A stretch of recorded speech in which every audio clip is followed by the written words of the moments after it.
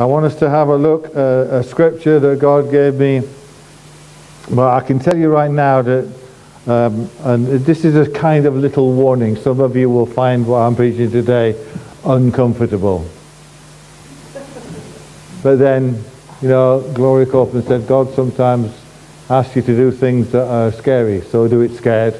And so this time, just do it uncomfortable, because you will be blessed by it in Jesus' name. Healing is in your mouth.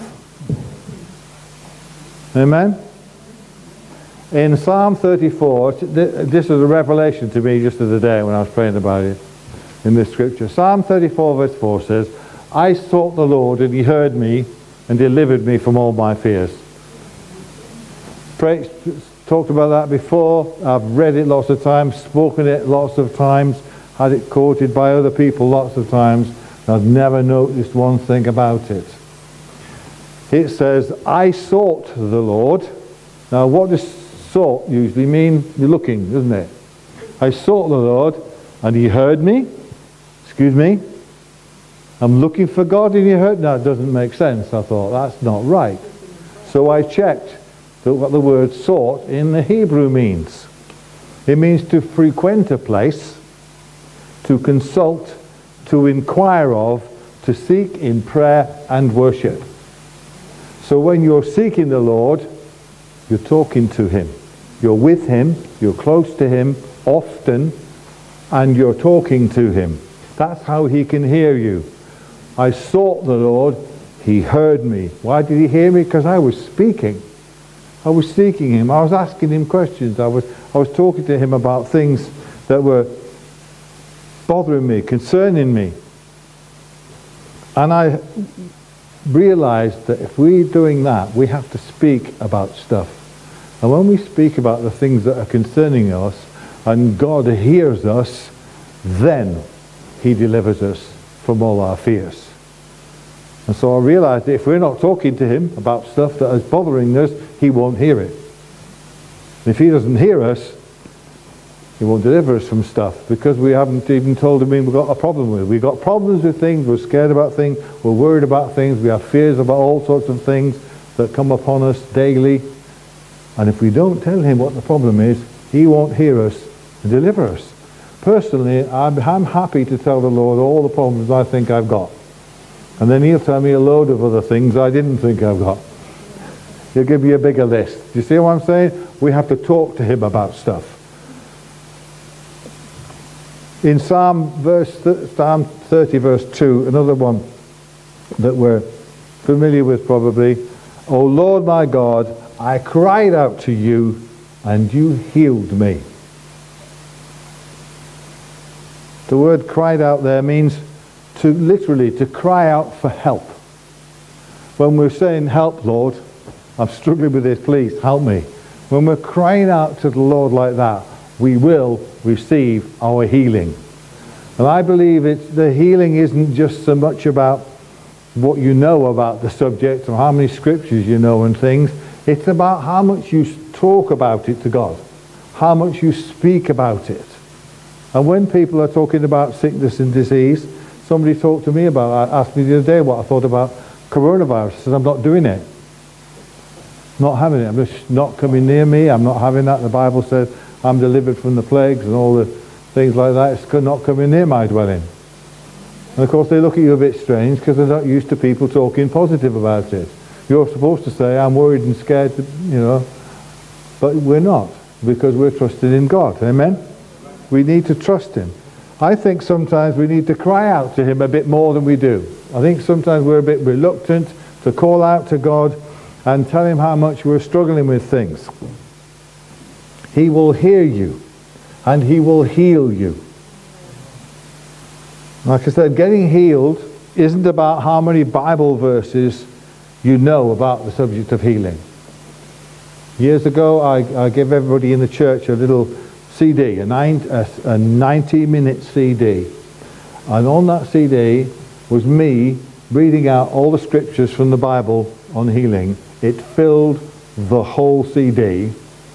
I can read for an hour and a half reading all the healing scriptures in the Bible. that will not get you healed. As I understand it now, what gets you healed is speaking those scriptures out to God and confessing that those scriptures are yours and you're believing for your healing. Amen? It's not just about knowing it. It's not just about how many scriptures you can read about it. It's how many scriptures you speak back to God and say, yes, that is my scripture. I'm having that in Jesus' name. There were quite a few scriptures when I first got saved. We were taught by people who were a little bit further down the road where speaking faith was concerned than we were. And they were encouraging us to speak the word of God to make it happen. And I believe that we do that quite a bit here. We talk about things and we speak the word of God into reality. And if you're just thinking about it or just reading it, it's not going to happen as quickly or as easily for you. So when it talks about healing, I believe healing is in your mouth. Would you agree with that? Okay, then repeat this scripture that we've got up there after me then. O Lord, my God, I cried out to you and you healed me. You can go to God and say, I'm crying out to you right now, Lord, because I know you'll hear me. But if you don't do anything like that, you don't talk to him about things like that, you will find it more difficult, I believe, to receive your healing, because there's another very, very important truth in the Bible in Romans 10:17. It says, so then faith comes by hearing, and hearing by the word of God. And quite a few people I've heard have preached and said it comes by hearing and hearing. Not just the once. Hearing and hearing and hearing by the word of God. So this is an important thing. You might feel sometimes you don't quite have the faith to be able to do all this, just speaking the word of God out and expecting and receiving your healing. You might not be good at it. You might think, well, I've tried it and it didn't work. You might think other people have tried it but it won't work for me. I don't know what you might be thinking, but sometimes you think your faith just isn't quite up to the task that you think is set before you.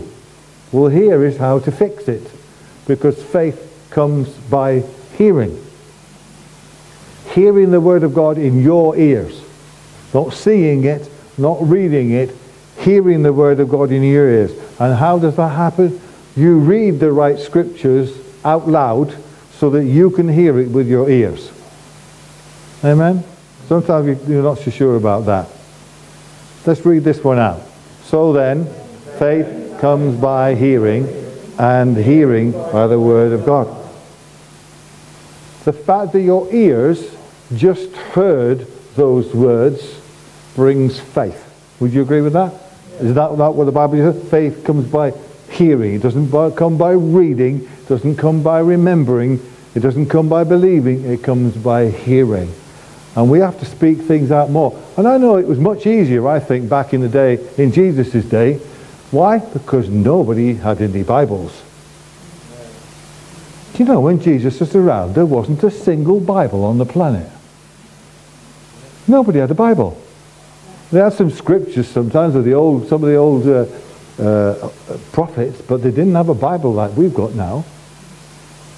And so people used to remember scriptures by talking to it. The parents would speak scriptures out, verses out to their children for them to remember. Faith comes by hearing. And the more you do it, the more faith you have in the words that you're speaking out. Amen? The more you do this, the more faith you will have in doing it. And also, I just heard yesterday, somebody reminded me of a statement I'd heard before. Faith is like a muscle. The more you exercise it, the more powerful it will be, the stronger it will be. I don't know about you, but he doesn't do it so much anymore, but everybody knows who Arnold Schwarzenegger is. Former Miss World? Whoa, Mr. Universe. Other sliver of the tongue there. Mr. Universe, and also you got people like Ray McCauley, former Mr. Universe as well. When they were all built up and all their muscles were flexing, they did not have a single muscle in their body that I don't have. Not one. There was not a single muscle in their body that I didn't have. Mine wasn't exercised though. Theirs was. And the more they exercised it, the stronger it became. The more they exercised it, the more able they were able to do stuff because they were stronger now. And faith is like that. The more you use your faith to believe for stuff that you don't have, to believe for stuff that's impossible, the stronger it will get. And the more able you will be to do things in future. Amen? In Exodus chapter 15, the Bible said, if you will diligently heed the voice of the Lord your God, and do what is right in his sight, and give ear to his commandments, and keep all his statutes, I will put none of the diseases on you which are brought on the Egyptians, for I am the Lord that heals you. Now I need to correct something in that scripture. Not that the Bible's wrong, but the way it's read gives us the wrong impression. Let's read it again. Let's read this together, shall we?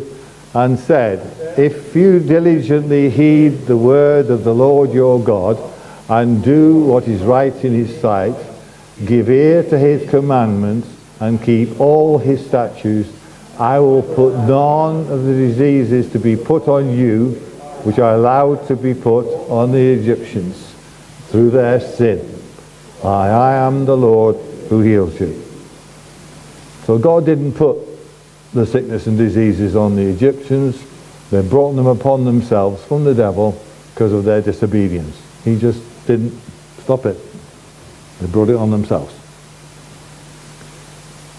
He says there, I am the Lord who heals you. That says there, here Jesus says, I am Jehovah Rapha, one of the 12 names of God. And what that is saying is, God's nature is healing. God's nature is healer. He wants you to know that he is your healer.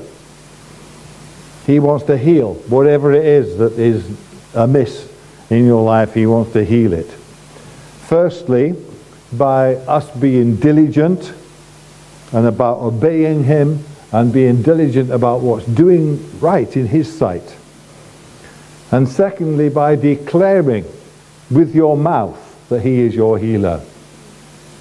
Amen? God is your healer. Do you agree with that? Tell me that then. Amen. God is your healer. Guess what? Your ears just heard you say that. Faith has gone back down there. There's more faith in you now about that. Even after you've done this 1,000 times, every time you do it, there is more faith involved in your life. And because God is by nature a healer, he can't not heal. Would you agree with that? And God just reminded me, like an iceberg is by nature cold. You can't have a warm iceberg. You can't have a God who won't heal. Because he is by nature a healer. He will always heal whatever it is. There's never an occasion, there's never a sickness or a disease, there's never anything he isn't already there to fix and sort out. In Jesus' name. Now there's a scripture, I've found this out a few years ago, and I think it's really great to do this. You might not be happy about it, but there you go. In Deuteronomy 28, we might know that the first 14 or 15 verses are about the blessing of God upon you. Amen? And the rest of the chapter is about the curses. Well, I want to read one of the curses. In Deuteronomy 28:61, it says, also every sickness and every plague which is not written in this book of the law will the Lord bring upon you till you are destroyed. Again, let me change that slightly. Let's read this together. Also every sickness and every plague which is not written in the book of this law will the Lord allow to be brought upon you through your sin until you are destroyed. Can anybody think of a sickness or a disease that's not written in the Bible? Coronavirus, there's a good example. If it's not written in the Bible, it's subject to this scripture. Would you agree with that? It says it there, look. Everything, every scripture, every sickness and disease that's not written in the Bible, it applies here. So, excuse me. So because it's written there, we can believe that if people get involved in sin, sickness and disease will come upon them, including coronavirus. Would you agree? Okay, how do you get out of that? You read Galatians 3. Chapter 3, verse 13 says, Christ has redeemed us from the curse of the law. We've just read one of the verses from the curse of the law. He's redeemed us from that. Having become a curse, Jesus became a curse for us, for it's written, cursed is everyone who hangs on a tree. That the blessings of Abraham might come upon the Gentiles through Christ Jesus, that we might receive the promise of the Spirit through faith. Hallelujah. Hallelujah. It was once the case that coronavirus had the right to come upon us. But in Christ, we are redeemed from the curse of the law. The Old Testament thing was, if you committed a sin, a curse was able to come upon you. And for the most part, a lot of people are still there. But Christ has redeemed us from the curse. So now if you commit a sin, you're already been forgiven, you repent and you're back in line with God. You don't have to get rid of the curse, because if Christ is part of your life, you are already redeemed from the curse. Redeemed means bought out of. Isn't it? You agree with that? Redeemed means bought out of. You've been bought out of the curse of this, every single curse that's mentioned in that Bible, including coronavirus, by Jesus going to the cross. I love it. So how do you get the faith to believe this? Well, sometimes I've done this. I've read a curse from Deuteronomy 28, and I've gone straight to Galatians 3:13 and read, Christ has redeemed me from the curse of the law. Whatever that curse might be. There's curses about people taking things off you. There's curses about money almost like having wings and flying away from you. Read the curse out. Read it out and have Galatians 3:13 ready to read straight after it. Christ has redeemed us from the curse of the law, being made a curse for us. How do you get the faith to believe this? You speak it out loud with your mouth so your ears can hear it. We need to get this into our hearts and into our lives so that we can have what God wants us to have. Amen? We don't want us to be lacking in anything. The Bible says He does not want us to lack any good thing. All good things come from God, in Jesus' name. Now there's another scripture to look at in Acts chapter 28, which I believe is going to be a real revelation to us, because it was to me. In Acts 28 verse 27, it's for the hearts of this people have grown dull.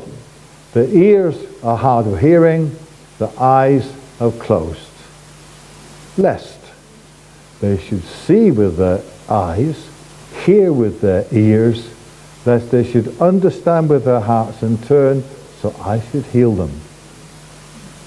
So the key here, how does healing come? Let's read this together. I see with my eyes as I read the Bible. I hear with my ears as I speak out loud what I read. Understand with my heart because I saw and heard, so that He should heal me, says my God. That's powerful scripture, that. And the key is to read the scripture and speak it out loud so that your ears can hear it, which affects your heart.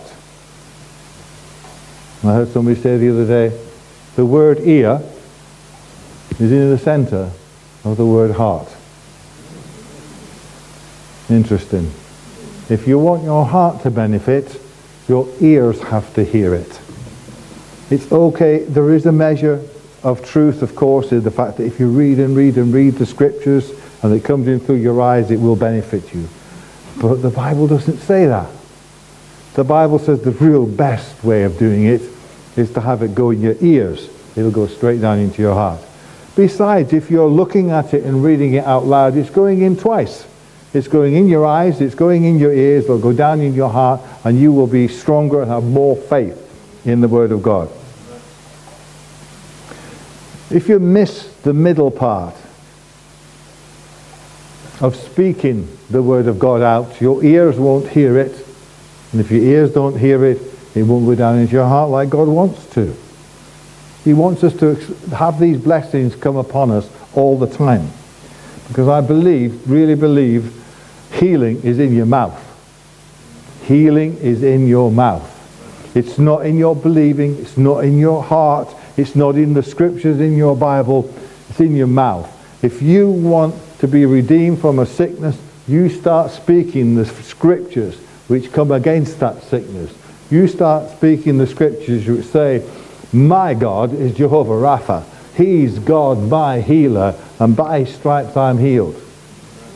I'm reminded of a man, we only met him once, called Norval Hayes, but we've seen lots of videos of him preaching, and he's a powerful man, powerful man. And at one time he used to have a very strong ministry, particularly in getting people healed from cancer. And he lived down in Florida in America at the time, and this lady came to him, as lots of people did, and she told him what the problem was, and he started teaching her some stuff and teaching her some scriptures, and he gave her a whole list of scriptures that she should speak out. And she said, so what do I do with all these scriptures? He said, well, you get up in the morning, you get this piece of paper out, you will probably remember it in the end, but to start off, get this piece of paper out and speak these scriptures out. They will go in your ears and into your heart, and you will start to really have faith that these scriptures have more power in your life than the cancer does. Just say them over and over again and keep on repeating them and keep on repeating them. And she said to him, but what if I can't? What if I can't keep on repeating them? What if I can't do all this talking the scriptures all the time? He said, you better buy yourself some flowers, lady, because you're going to die. He was blunt to say that to her, and it is the truth. You're going to succumb to the sickness and disease if you're not speaking the scriptures which combat it. If you're not speaking the scriptures out loud to God so he hears you and heals you, and they go out of your mouth and into your ears and into your heart, and you can be healed in Jesus' name. So we have got to know healing is in our mouth. So I'll put together some words based on what we've just looked at tonight, and today I'm going to finish off with this. I want us to say these words together. Can we say these together? I declare with my mouth and believe with my heart, Jehovah Rapha, my healer, has healed me. I am redeemed from the curse of the law, including coronavirus. I have the faith to believe this because I said it with my mouth, my ears have heard it, and my heart understands that I am healed. Amen. I am healed. Amen. And I know that the more you say it, the more it becomes real. Because you cannot defeat the word of God. The Bible says, none of my words that have gone forth out of my mouth shall return to me void. So if his word goes out and says, I am your healer, and you speak back to him, you're my healer, that will not return to him void, and you will be healed in Jesus' name. So we're standing on the word that says, by his stripes we are healed. We're standing on the word which says, no curse can come near us because Christ has redeemed us from the curse of the law. And we're saying that coronavirus has no part in our lives. Amen? And you can come and see me later on if you want, and you can have a look at my wrist, and you can see the word coronavirus is there, not there. Not on my watch.